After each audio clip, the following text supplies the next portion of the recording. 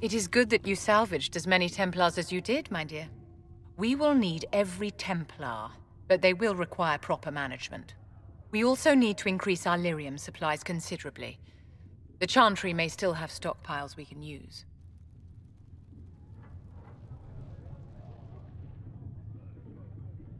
Colin should be able to handle that. Cullen will look into it. He must already have a supply line. He undoubtedly did. But it was established before the Divine Conclave. The situation has changed. The breach has done more than disfigure the sky. The veil itself is broken. All mages, no matter how skilled, are now in danger of drawing demons to them. Before this crisis is over, you may find that Templars, flawed as they may be, are all that stand between us and chaos.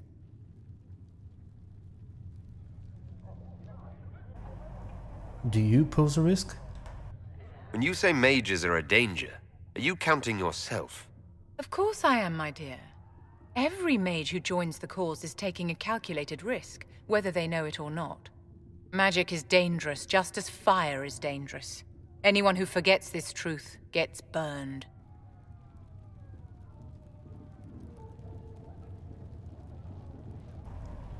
I agree with you. You're preaching to the choir, Vivienne. Tell me something. You said once that you wanted to change things.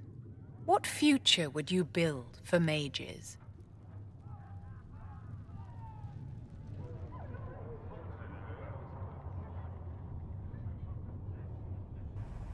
We need the circle back. The circle has to be restored if you want to keep the peace. That's comforting to hear, but you'll find opposition to the idea even among friends. It's something to consider, my dear. Now, that was an interesting choice, actually. I wasn't sure between that and mages should be free.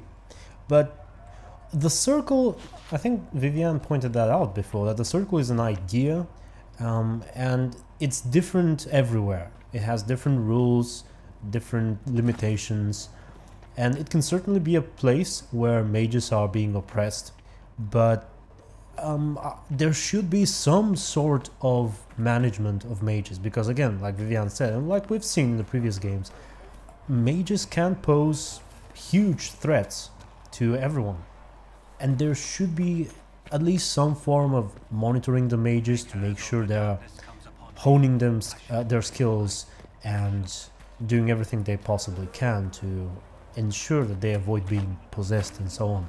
So when I say the circle should be restored, I don't mean mages should be enslaved or something.